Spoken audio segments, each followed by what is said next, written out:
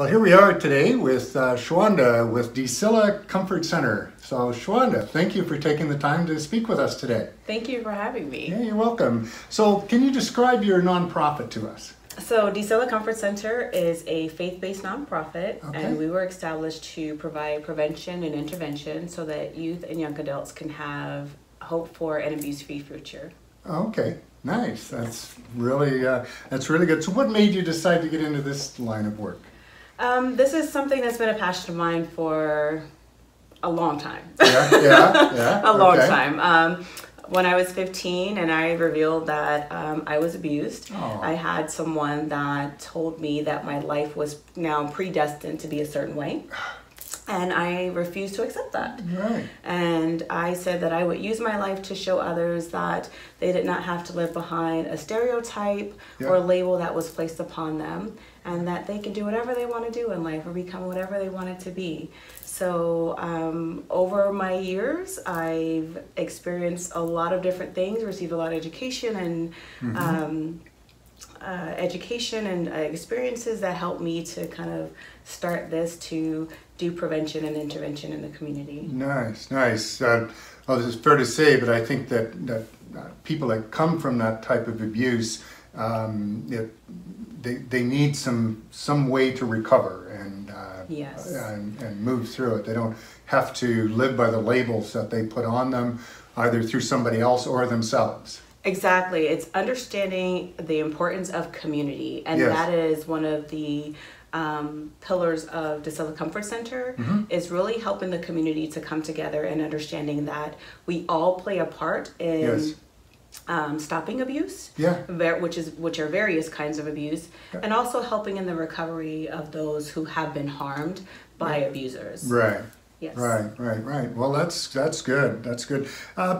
Maybe it's a question, one and the same, but what really made you decide to get into this? You probably already answered that. It's definitely a passion, but I will tell you that seeing people to just come out of situations that they've been in, and being able to just that desire to want to do something else, that desire to want to thrive, that's something that really motivates me. I just like to see people to move in purpose, I say, or live in purpose, and that's what helps me out. Nice. So that's good. What really drives you? What motivates you, Shawanda? I was actually asked that question earlier today. Because someone asked about my salary. And I said, I don't take a salary right now.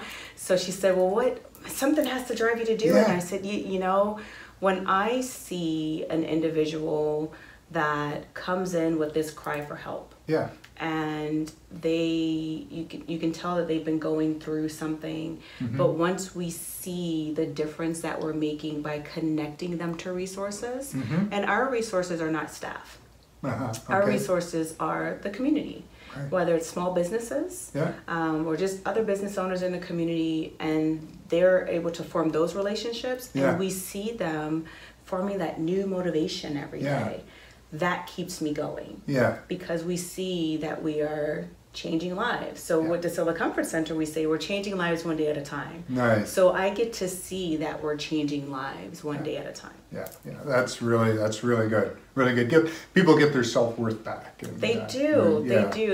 Because a lot of times they feel that they're hopeless.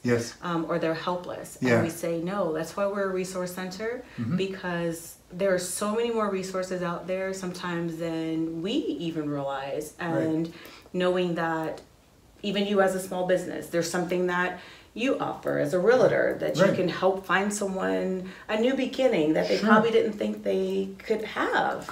So it's seeing that connection of all the gifts that we have in our community come together to help the healing and recovery of someone else. Phenomenal. That's just great. What surprises you about this line of work or your life or whatever?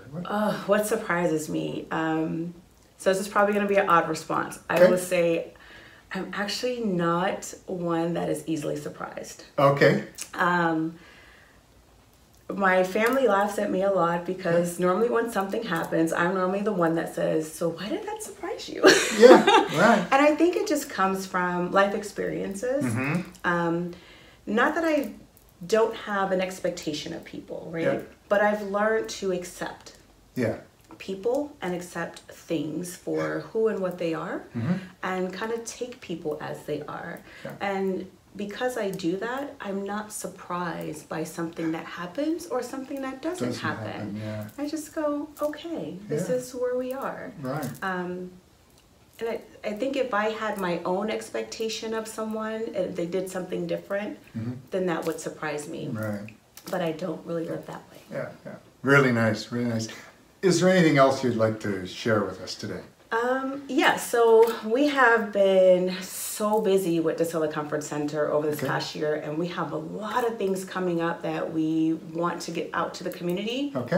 On November 2nd, we have actually a counselor that is coming in, and she's doing a workshop to help people get through the holidays that maybe have experienced some type of loss. And we see loss different types of ways, whether that is losing someone, but it also could be losing something. All the way down to a job, or maybe moving. Maybe your family has moved, right? And because the family has moved, maybe the young adult in the household is experiencing that loss that we sometimes overlook. But so this crisis counselor is coming in to just do a workshop so that we understand how to get through the holidays when we've experienced loss. So we do workshops like that, again, to just kind of help the community. And we're doing also My Money Matters.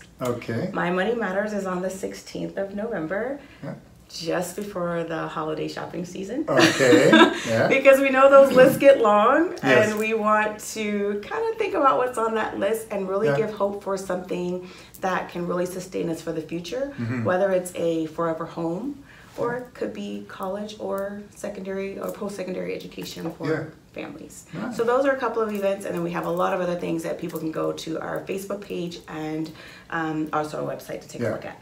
That's great. And you talk about people transitioning, maybe it's through job loss or loss of a loved one or anything like that. Like I often think about there's a grieving period for someone to go through, whether it's just a job loss or transitioning into a new job. There's a grieving process to go through, and people don't really understand really what they don't know. Transitions in life, and loss is very different for each person. And I think sometimes because we think of it a certain type of way, when someone is going through something, we don't understand why they're going through what they're going through. And especially over the holidays, because it's a joyous time. We're always happy and gleeful, right?